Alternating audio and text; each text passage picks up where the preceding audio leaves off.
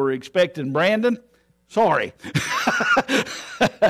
He called me this afternoon. He wasn't feeling real well, and or actually I called him. I'd sent him a note to wish him well tonight, tell him I was praying for him, and he said he was under the weather, and I told him that I had something on my heart anyway, and I could just fill in and come on back in tonight. But I do appreciate you being with us in the service, and while I'm at it, let me say again, first of all, thank you all for your prayers as we were traveling, and the Lord blessed, had a really great time. Really couldn't have gone much better than what we did all week, and so we just praise the Lord for the time away.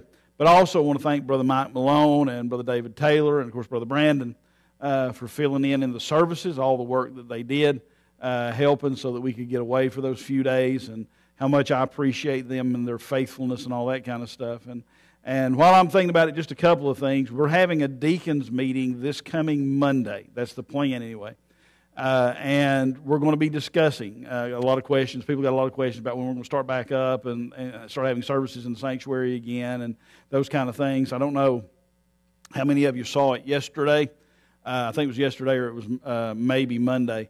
That Governor Lee has extended the mask order till the middle of September.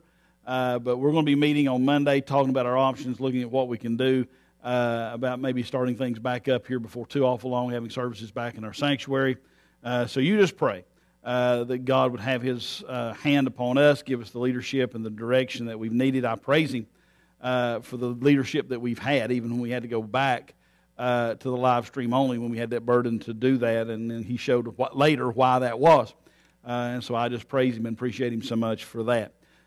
Tonight, when Brandon and I were talking, starting about middle of the week, God just kind of began to burden my heart with this particular thought.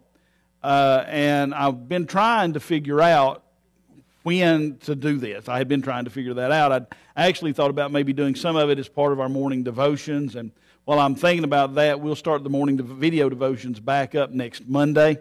Give me a little bit of time to get some things caught up where we were out of town. But I had been thinking about maybe doing that as part of the morning devotions, and was kind of looking about that. And then, like I said, when I talked to Brandon, and he said he just didn't feel like he would be able to do this tonight, God said, now's the time. So we're going to be doing something a little differently tonight. We're not going to be looking at our Standing on Solid Ground series. Instead, I'm going to be preaching a message from Romans chapter number 1. Romans chapter number 1. And we'll start reading in verse number 18 and read down through the end of the chapter, all right? Romans chapter number 1, starting in verse number 18. The Bible says, "Therefore the wrath of God is revealed from heaven against all ungodliness and unrighteousness of men who hold the truth in unrighteousness. Because that which may be known of God is manifest in them, for God hath showed it unto them. For the invisible things of Him from the creation of the world are clearly seen, being understood by the things that are made, even His eternal power and Godhead, so that they are without excuse. Because that when they knew God, they glorified Him not as God, neither were thankful, but became vain in their imaginations, and their foolish heart was darkened. Professing themselves to be wise, they became fools, and changed the glory of the uncorruptible God into an image made like to corruptible man, and to birds, and four-footed beasts, and creeping things. Wherefore God also gave them up to uncleanness through the lust of their own hearts, to dishonor their own bodies between themselves, who changed the truth of God into a lie, and worshipped and served the creature more than the Creator, who is blessed forever. Amen. For this cause God gave them up unto vile affection, for even their women did change the natural use into that which is against nature, and likewise also the men, leaving the natural use of the woman, burned in their lust one toward another, men with men, working that which is unseemly, and receiving in themselves that recompense of their error which was meet.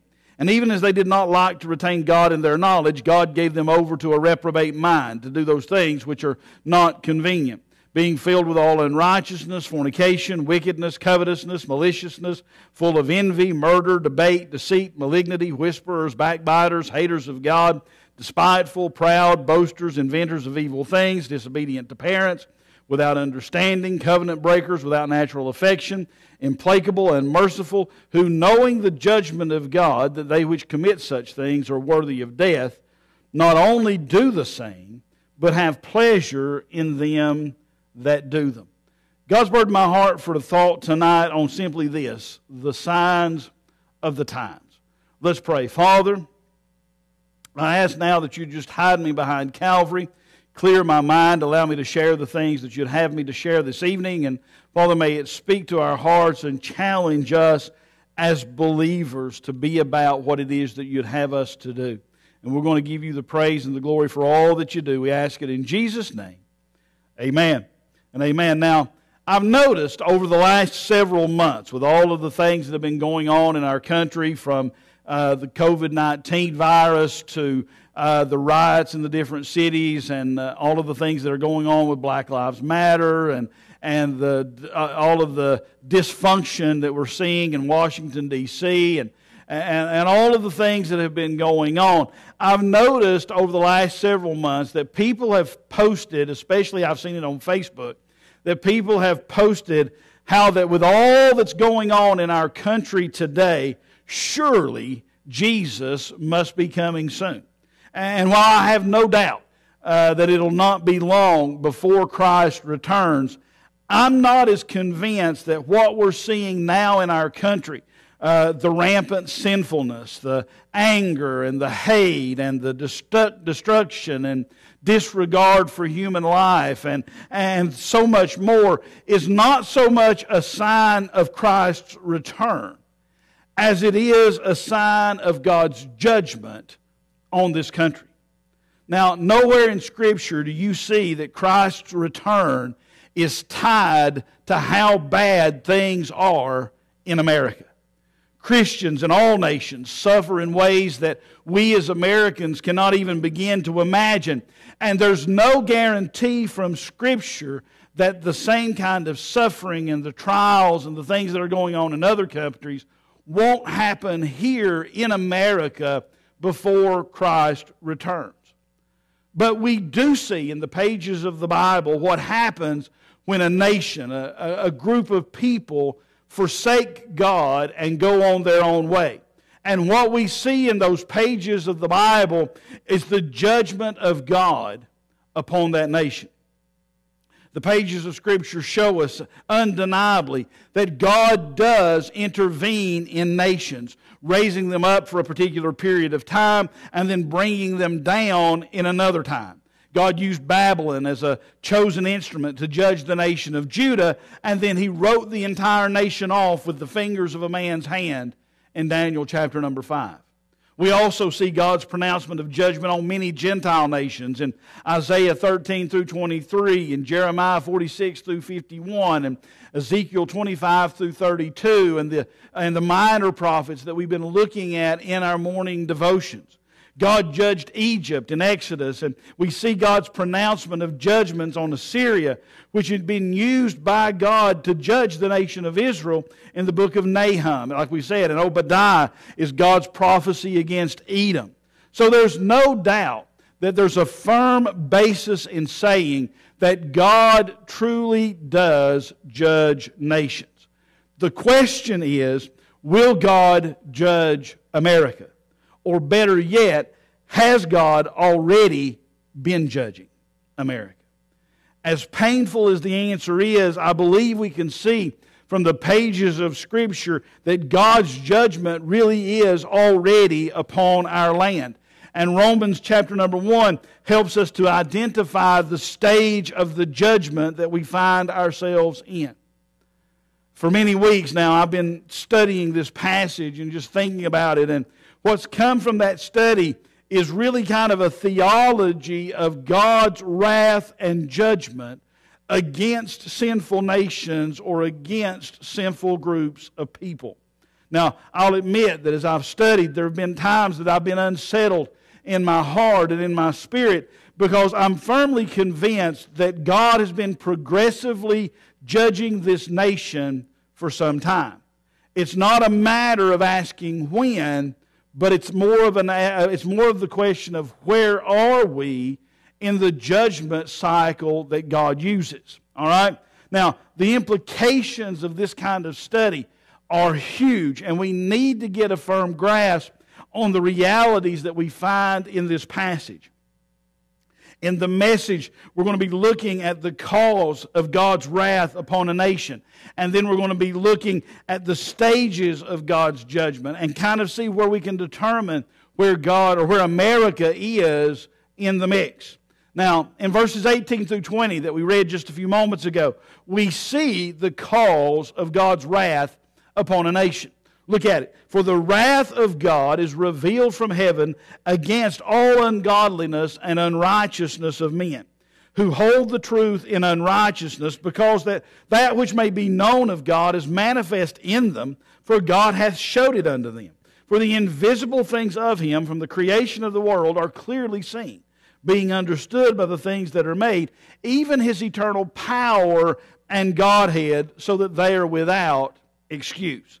Now, the first thing that we see there in this passage is that the phrase, the wrath of God. And we have to understand exactly what is that. So, simply put, God's wrath is His response of revulsion against anything that is opposed to His holiness. It is His justifiable abhorrence of sin. It's not judgment per se. It's the response of God's nature to sinfulness because He is holy. And it's that response that then causes God to act in judgment. Then we see the word revealed, and that word means to lay bare or to take the lid off of something or to uncover it. And then we come to the words ungodliness and unrighteousness. Now, oftentimes we use those words as almost synonyms, but that's not the case here. In the word ungodliness, we have the idea specifically of a lack of reverence for God. It's a non-appreciation of God's person and His power and His holiness. It's atheism, both philosophical, when people say that they believe there's no God, and also practical atheism, where people live as if there's no God, despite maybe even giving lip service to His existence. Also, you have the word unrighteousness, and where ungodliness has to do with a lack of regard for God, unrighteousness deals with a lack of regard for our fellow man. It's any evil committed against another. It's interesting that as you look at the Ten Commandments, the first four deal with ungodliness, idolatry and profaning God's name and not keeping the Sabbath, while the last six deal with unrighteousness, the covetousness, the theft, the murder, the adultery, all of those things. But then we come to the word hold. They hold the truth in unrighteousness. And the proper meaning of this word is to hold back, or to restrain, or to hinder, or prevent. So what it's saying here in this passage is that they're holding back, or restraining, or keeping down the truth.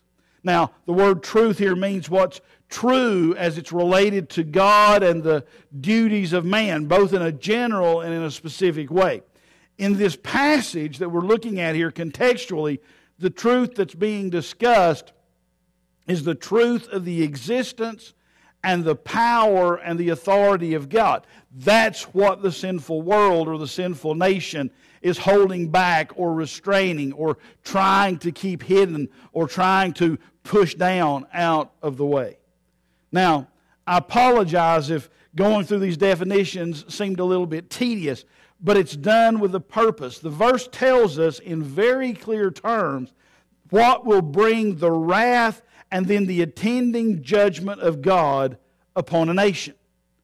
What is it according to those verses? Well, God pours out His wrath upon a country or a people that knows God and His expectations toward Himself and other people, and yet who willfully choose to suppress that truth in order to continue living in their sinfulness. Let me say that again. God's wrath comes upon a people when they know God and they know His expectations toward Him or toward Himself and toward other people, and yet they willfully choose to suppress that truth so that they can go on living in their sinful ways. God's judgment will fall upon any nation that lives as if God doesn't exist and abuses other people and actively suppresses the truth of God from reaching others. Why does he do that? Well, verses 19 and 20 in this same passage tell us that. Because that which may be known of God is manifest in them. For God hath showed it unto them, for the invisible things of Him from the creation of the world are clearly seen, being understood by the things that are made, even His eternal power and Godhead, so that they are without excuse.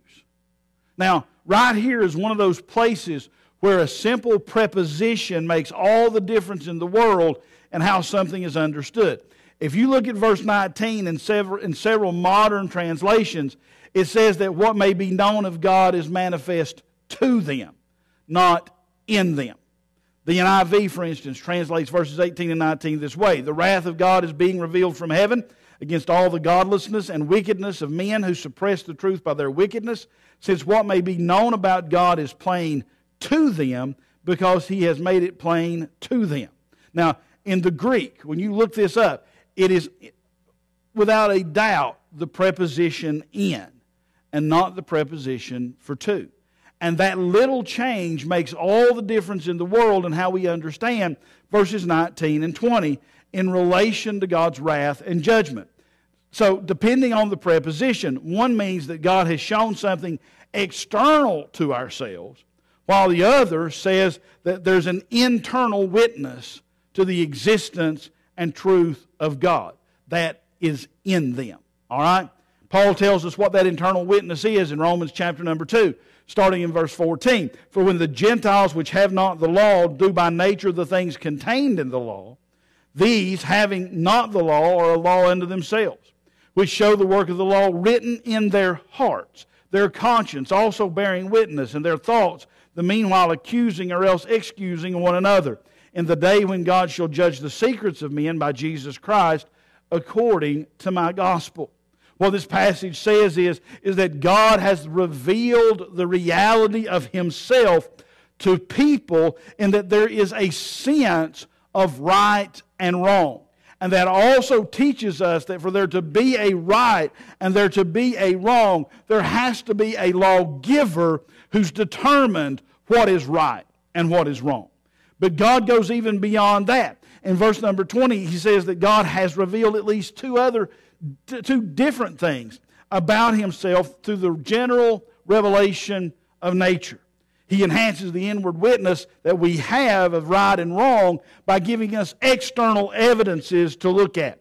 And that verse tells us that at least two aspects of the person of God are clearly revealed by just looking around us. Number one, we look at the creation and we see His incredible power and we see His incredible might. And then secondly, we also see His authority as God. Because if He's created it, then He's the one ultimately that we're responsible to as part of that creation. This is very similar to another passage that we see in the New Testament in 2 Peter chapter number 3, where it says, knowing this first, that there shall come in the last days scoffers, walking after their own lusts, and saying, where is the promise of His coming? For since the fathers fell asleep, all things continue as they were from the beginning of the creation. For this they willingly are ignorant of, that by the word of God the heavens were of old, and the earth standing out of the water and in the water, whereby the world that then was being overflowed with water perished. But the heavens and the earth which are now by the same word are kept in store, reserved unto fire against the day of judgment and perdition of ungodly men. What Peter tells us here is that in the last days, 4 separate truths will be denied.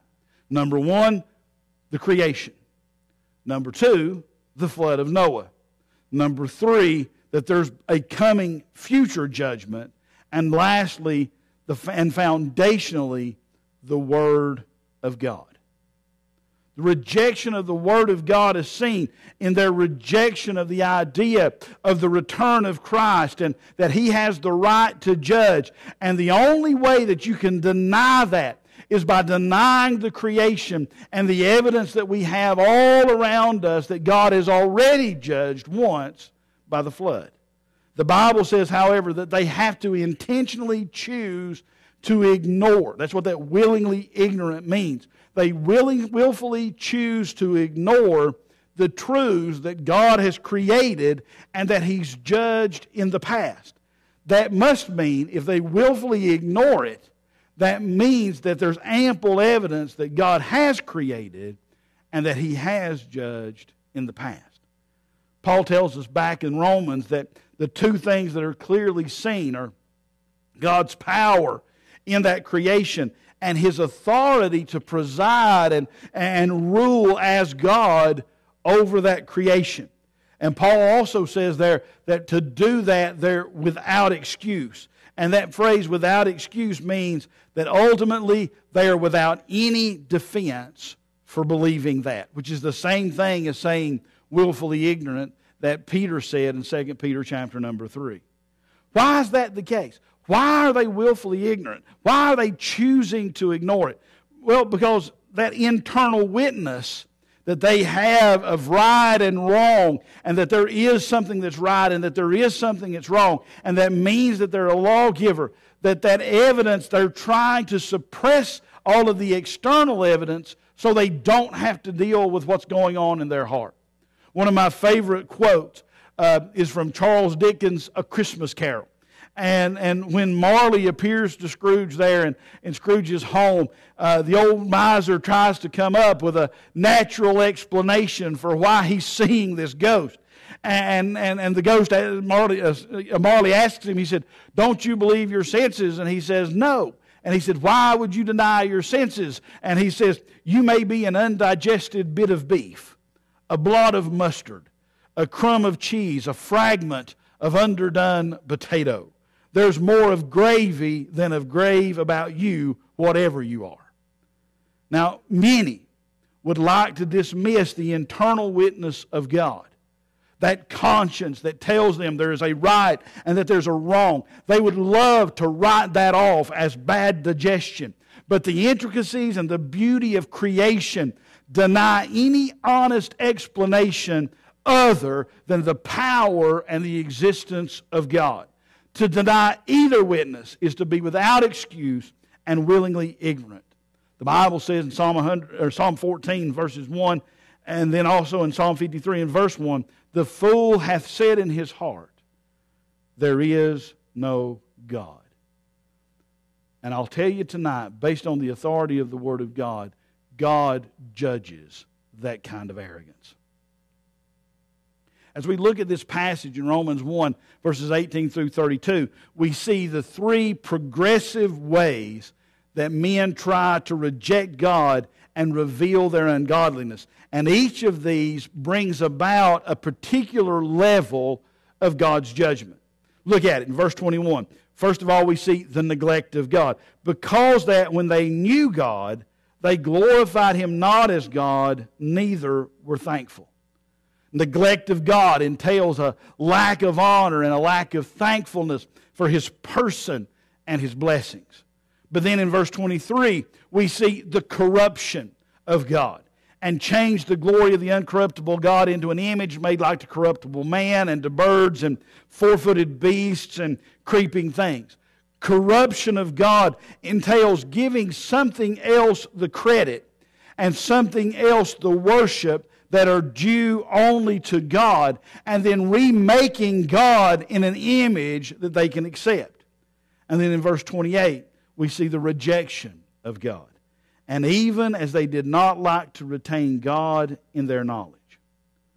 When we create God in the image of our choosing, it's not long before the need for God vanishes altogether. And the final stages of God's judgment on a nation begin in earnest.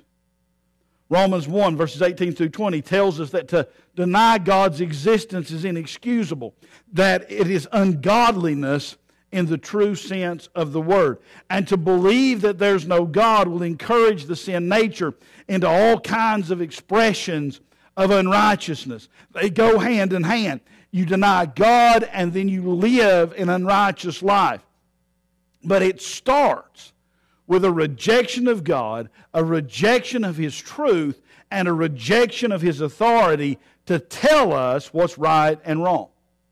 Now, here are some events that we need to keep in mind as we think about the judgment of God upon this nation and the rejection of Him as a nation. July 10th through the 21st of 1925, the Scopes trial that would later be used to get creation out of school curricula. 1962, Supreme Court decision, Engel versus Vitale, that banned prayers in public schools. 1963, the Supreme Court decision, Abington School District versus Shemp, banned opening the day with prayer or devotional Bible reading.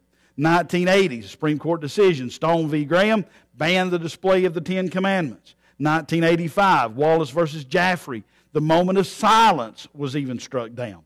June 2002, the California Ninth Circuit of Appeals declared the Pledge of Allegiance as unconstitutional because of the phrase, under God. And that happened to be thrown out on a technicality. June 26, 2015, in Obergefell versus Hodges, the Supreme Court ruled that homosexual marriage was a right in clear violation of Scripture's teaching that it's an abomination before God. July 24th, 2020, the Supreme Court ruled that a church in Nevada could not open even if they followed the same restrictions of a secular business like a casino. In the last couple of weeks, there's been a showdown of sorts in California where the governor has told churches they cannot open and that fines and imprisonment would await those who violated that order. Pastor John MacArthur at Grace Community Church has refused to shut the doors, and that situation is still playing out as to what happens next. America as a nation has been systematically rejecting God for over 50 years. Now, remember that the first stage of rejecting God is neglecting Him. They cease to be thankful or glorify Him for who He is and what He's done. So what happens to a nation when they begin to neglect God? Well, the Bible tells us in verse 22, it says, "But they became vain in their imaginations, and their foolish heart was darkened." The phrase vain imaginations here carries the idea that once men cease to be thankful to the true God and cease to glorify Him as God, that their thought life gets turned upside down. The phrase literally means that they begin to debate things in their mind about God in an idolatrous fashion. Can I give you an example of that that's going on even in the Church of America today? Many, many different denominations are either debating or have debated whether or not homosexuality is an acceptable lifestyle and whether they should be ordaining homosexual priests, whether they should be doing homosexual marriages, debating what Scripture clearly says is an abomination before God. But that's just the first step in the downward spiral. And it seems to be the step that ultimately takes the longest to actually process. People don't usually go from relying on God and trusting God and praising God to not being thankful to Him or adoring Him. They don't just do that overnight. It's a progression. And as we said, going all the way back to 1925, it was Darwin's Origin of Species that threw God out of the mix of the creation that began America on that path. And that's where we see the truth of verses 22 and 23. Professing themselves to be wise, they became fools, and changed the glory of the uncorruptible God into an image made like to corruptible man and to birds and four-footed beasts and creeping things. With the rejection of God as Creator, a people or nation are no longer able to reason clearly. And the result of such unsound reasoning is to elevate themselves to a godlike status themselves. They declare themselves to be wise when all along all they're doing is showing just how foolish they are. But if you'll remember, we talked about that inner witness, that there's a God and Creator, even if sinful man tries to deny it. The answer then becomes a desire. Since they can't deny God, they try to corrupt God, and they turn Him into an image that they can accept. over the centuries that resulted in animal gods, such as those that were worshipped by native peoples and aboriginal peoples. But more often than not, man simply elevates himself to the place of God. The word change there in those verses where it says that they changed the glory of the uncorruptible God. That word changed really means to exchange, to trade or substitute one thing for another. So they've exchanged the image of the true God for the false God that they've created in their own image. And now that we've seen this, let's look at what happens when corruption of God has set in, and see what the devastating effects of God's judgment is at that point. Notice what the Bible says in verses 24 and 25.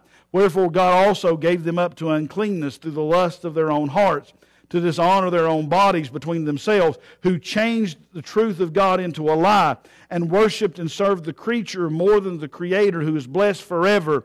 Amen. God says here that God's judgment descends on a people when they corrupt the truth of God by worshiping the creation rather than the Creator. Notice first of all the manner of God's judgment. The Bible says that God gave them up.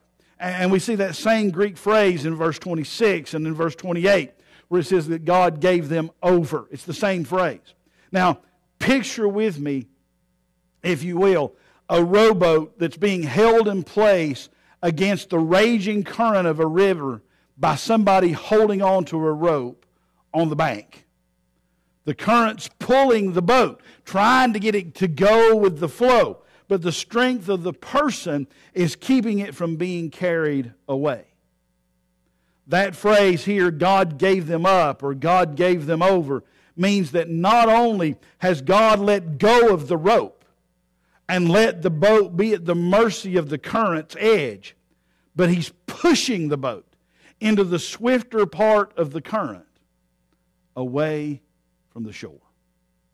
When men corrupt God's image and truth in order to continue in their sinful lives, the Bible says that God's judgment is to not only allow them to willfully sin, but He actively hands that nation over to their sins and the devastating consequences that result.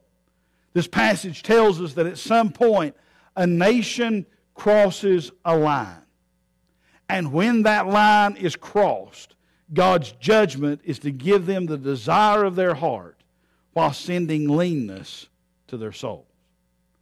But now notice what the object of God's judgment is. It says He surrenders them to their lusts.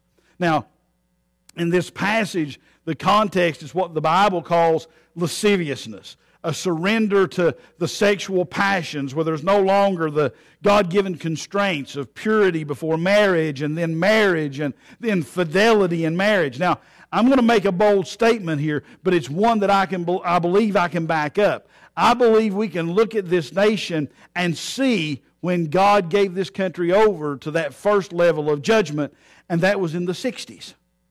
Remember, 1962, the Supreme Court decision, Engel versus Vitale, banned prayer in public schools. In 1963, the Supreme Court in Abington versus Shemp said that you could no longer open the day with prayer or devotional Bible reading. What happened from 65 to 75?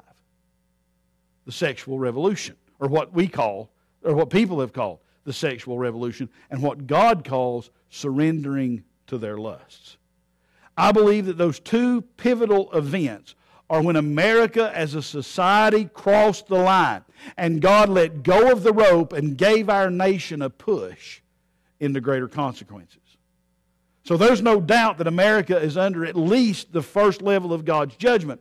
But now notice verses 26 and 27. For this cause God gave them up unto vile affections, for even their women did change the natural use into that which is against nature. And likewise also the men, leaving the natural use of the woman, burned in their lust one toward another, men with men, working that which is unseemly, and receiving in themselves that recompense of their error which was meet.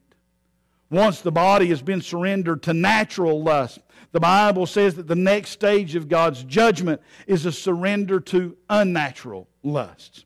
Of course, we know that what the Bible's talking about here is homosexuality. The Bible calls this vile affections or disgraceful passions. Now, think about what's going on right now in the United States. The Obergefell decision in 2015 legalized homosexual marriage in our country. And just this past week in Disney World, of all places, whole clothing sections were dedicated to the homosexual movement. I can't even begin to tell you how many homosexual couples and even one threesome that I saw in one place of two men and a young woman that we saw while we were there. When a society openly celebrates what God calls an abomination, that's sure evidence that God has pushed the boat of the U.S. into the river currents of God's judgment. Now, let's look at the last stage. We've seen how ungodliness or anti-godliness leads to God's judgment when He releases a people to indulge in sexual immorality. But the third stage is where we see the unrighteousness, where it's men's evil toward other men. And that's where that comes into play. Look at verses 28 through 32.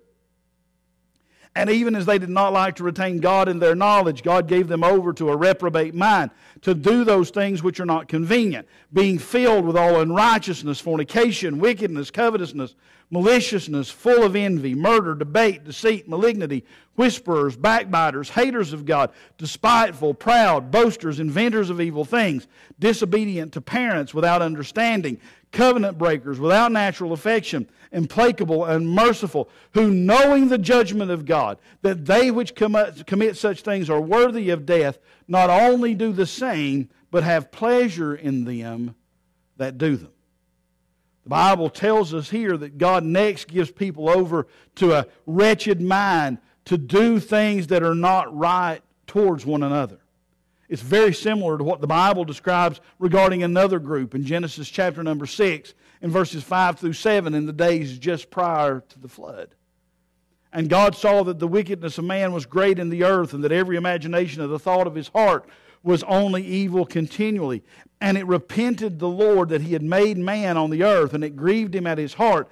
And the Lord said, I will destroy man whom I have created from the face of the earth, both man and beast, and the creeping thing, and the fowls of the air, for it repenteth me that I have made them. When we look at what's going on in our country right now with man's hatred of man and anarchy and chaos, and we look at Portland, we look at Seattle, we look at Chicago, and we see those cities burn, and Minneapolis, can we deny what's right before our eyes here in Romans chapter number 1? But what I want us to focus on is that last verse. What the Bible says is that as we move into that last phase of God's judgment, not only will we see an increase in unrighteous acts, but there will be a celebration when these things happen. Let me ask you a question. Have you ever seen a time when you would have riots in a city and the leaders of that city or the leaders of that state would actually rejoice because of the destruction and the death and the damage? And actually call out people who are wanting the violence to stop as being the real troublemakers. All we have to do is look around us and see that truly we're at least beginning down the slope of the third stage of God's judgment.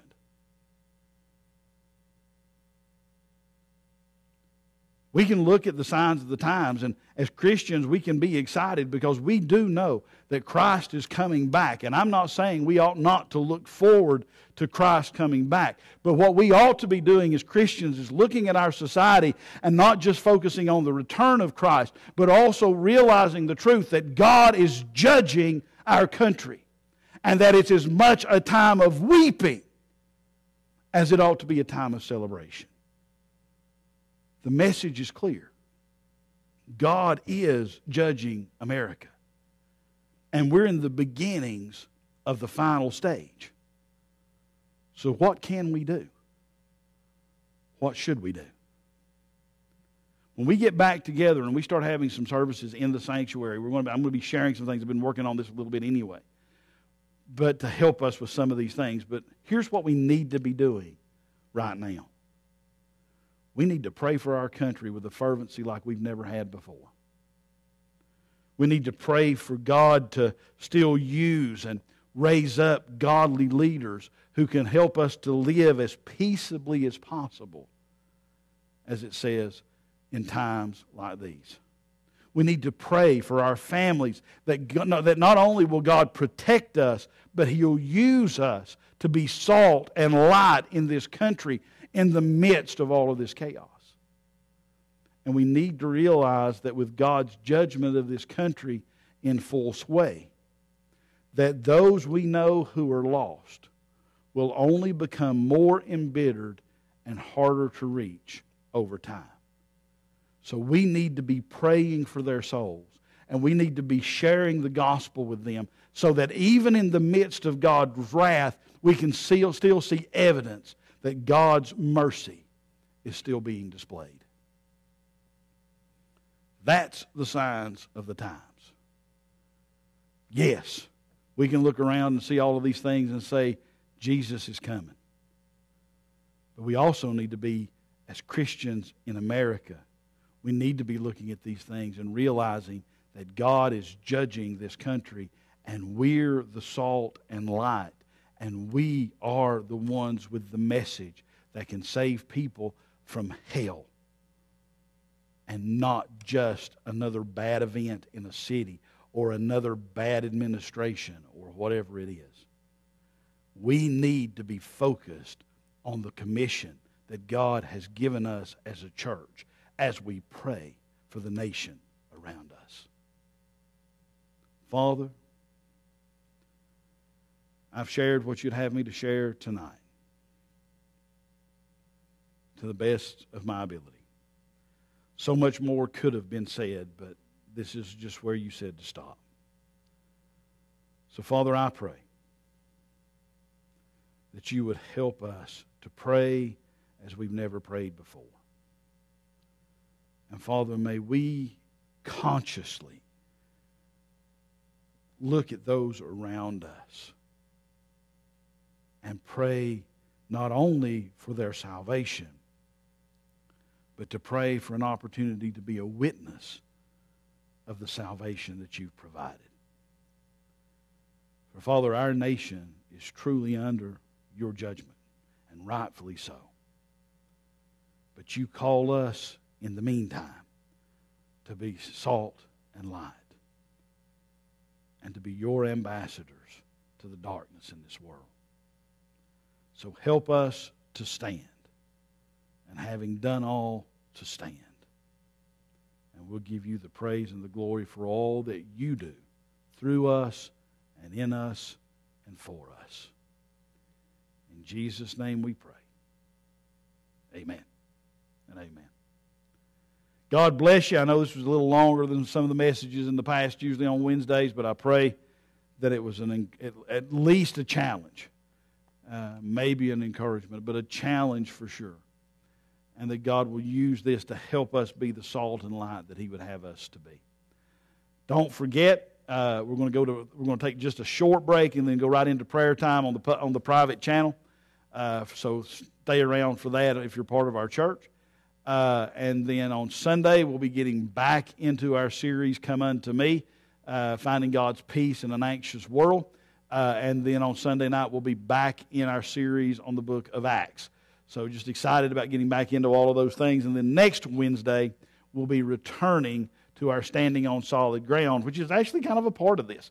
Being able to stand and share the truth of what's going on helps us to be that salt and light that God would have us to be. So just be much in prayer as we continue to look at this idea of social justice and what the Bible says about it and how we as Christians need to respond and how we need to be involved in those kind of things over the weeks ahead, okay?